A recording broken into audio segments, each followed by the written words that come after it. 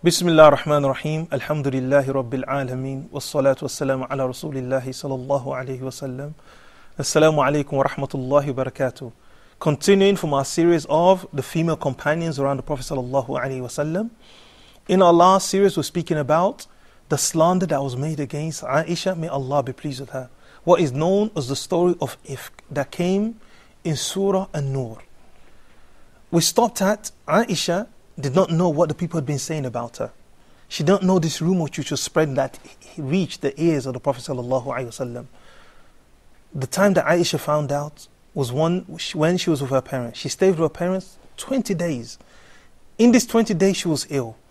And one of these nights, she decided to go and relieve herself. And there's a woman with her that was helping her to go far in order for Aisha to relieve herself. When Aisha was walking with this woman to relieve herself, this woman tripped over her own cloth and she almost fell down. At this point, the woman said, Ta'isa Mistah. She said, Mistah, it was a form of a curse. That may he be destroyed, may he be miserable. Aisha was shocked. She said, how evil is that which you say about this companion? How can you say this about a companion of the Prophet sallallahu alaihi wasallam, who fought in the battle of Badr? How could you say this about him? And even more shocking was the person that was making this statement. Do you know who the person that was making this statement was? She's the mother of Mistah. She's his own mother of this companion. So Aisha was shocked. So she said to Aisha, why do you defend him? Have you not heard what he's been saying about you? Because some of the people that are spreading this evil rumor, this untrue issue, this ifk, this slander, was this companion. So Aisha said, what is being said about me? When she informed Aisha what the people have been saying, that she might have committed a lewd act with Safwan, Aisha almost collapsed. Her eyes began to flow with tears, gushing with tears. She could not believe it. She went back to her mother, blaming her, saying, why didn't you tell me of what the people have been saying about me? Why? Aisha, it was said, she could not eat. She could not drink. She was just constantly crying. Constantly crying. At this point, the Prophet ﷺ was also silent on this issue. But the silence of the Prophet ﷺ is not that the Prophet ﷺ believed what the people had been saying. Because the Prophet ﷺ stood on the minbar and said, what is wrong with people that they harm me concerning my family? Meaning Aisha. What is wrong with the people that they say about a man? Meaning Safwan, the one that was accused of committing this lewd act with Aisha, the one they were spreading the rumor about, that they say this about this man we know nothing about except goodness. What is wrong with the people? So the Prophet ﷺ took this stance on the minbar. After this, the Prophet ﷺ went to some of his companions. From amongst them, Usama ibn Zayd, one of the most beloved of companions of the Prophet ﷺ, and the most sincere to him. And he said to him, what do you think about this issue? And he said to the Prophet ﷺ that, Ya Rasulullah, Anta a'lamu nas bi Aisha. You're the one that know Aisha the most. However, we do not know anything about Aisha illa khair, except for goodness. After this, he went to Ali ibn Abi Talib, may Allah be pleased with him. And he said to the Prophet ﷺ, he asked him to ask her maid, the maid of Aisha. The maid of Aisha said, Ya Rasulullah, we do not know anything about this pure innocent girl except for goodness. After this, it was said that the Prophet ﷺ went to Umar ibn Khattab. And Umar ibn Khattab, he said to the Prophet ﷺ, Bidori an as'aluka ya Rasulullah. I should be in the position to ask you, Man zawwajaka iyyaha? Who's the one that married you to Aisha? It was said that the Prophet ﷺ said, Allah. It was Allah. Because the revelation came for the Prophet ﷺ to marry Aisha. After this, the Prophet ﷺ waited for revelation, for Allah subhanahu wa ta'ala to declare an innocence from above the seven heavens. The Prophet waited and waited. There was no revelation. And the big people began to speak more. Until the Prophet ﷺ went to Aisha's house. And he said, Ya Aisha, O Aisha, if what the people are accusing you of is false and you're innocent, Allah would declare you innocent from above the seven heavens. And if you've done anything wrong, ittaqillah, fear Allah, wa tubi ilallah, and repent to Allah. When Aisha heard this from the mouth of the Prophet ﷺ, it was like a sa'iqah, missiles, tragedy, calamities was just falling on top of her head. It was said that she wept uncontrollably. She couldn't even feel the tears coming out of her eyes. She just kept weeping. She was weeping and she looked at her parents. She said to them, would you not answer the messenger of Allah? She looked at her mother and her father. They said, we do not know what to answer the messenger of Allah. She said, and the whole room was quiet. The only person that was speaking is Aisha. Because in those 20 days, it's the first time the Prophet ﷺ is sitting with her. She said, at that age, or that time, I didn't know much of the Quran.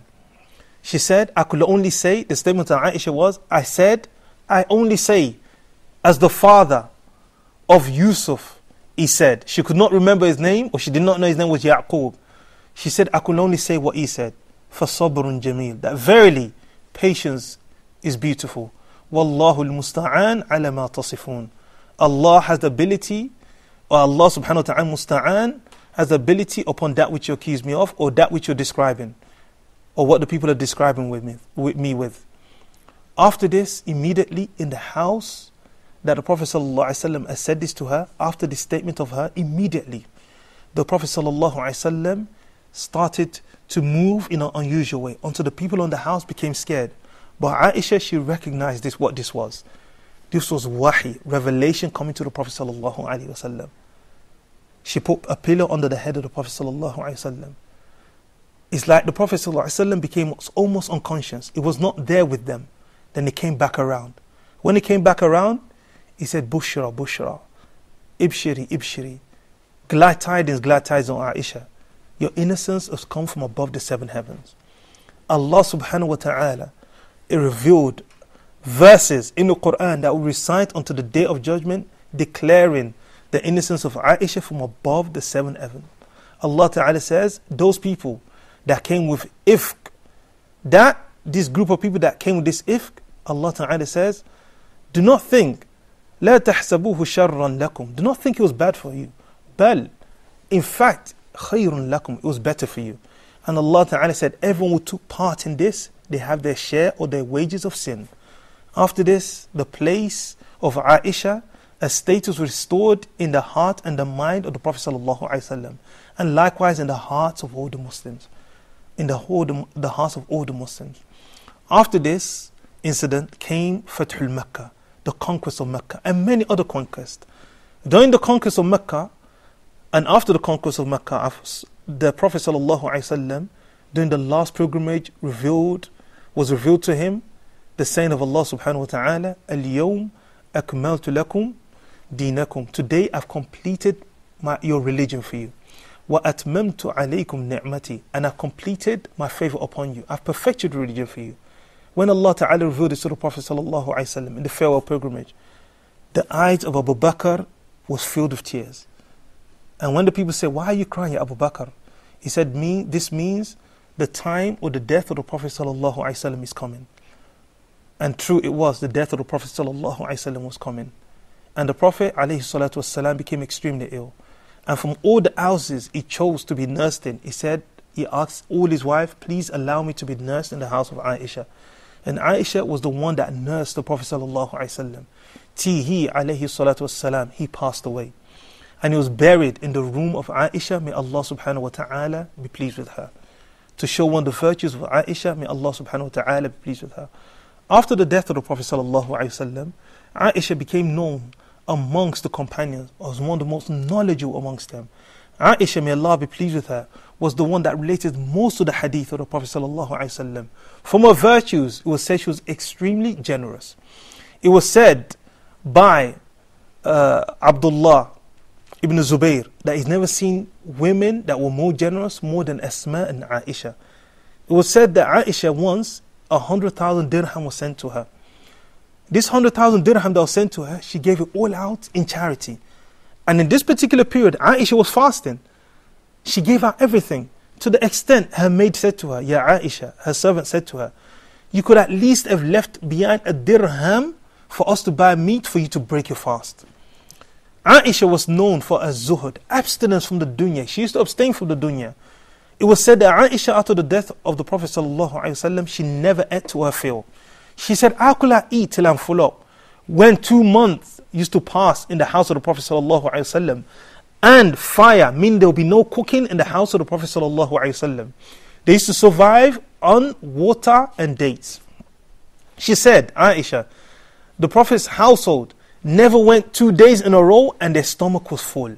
So Aisha continued upon this, abstinent from the dunya. Aisha was known for her worship.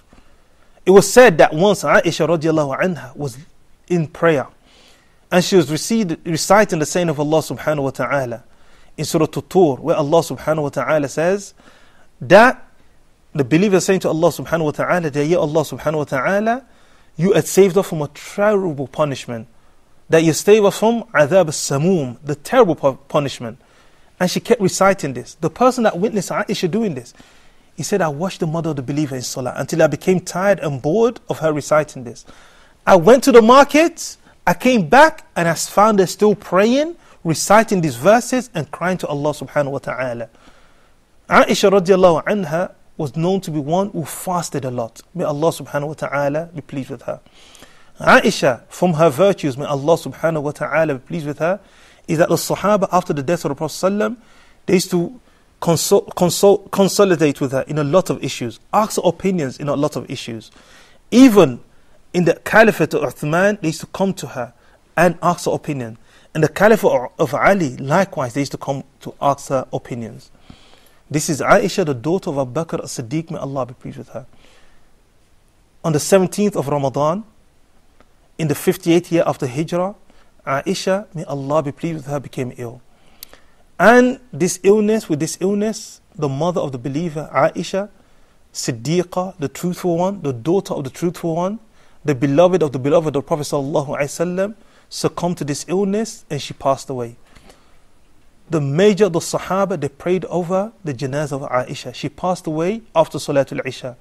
Immediately after Isha, the people prayed with her and they went to go and bury Aisha.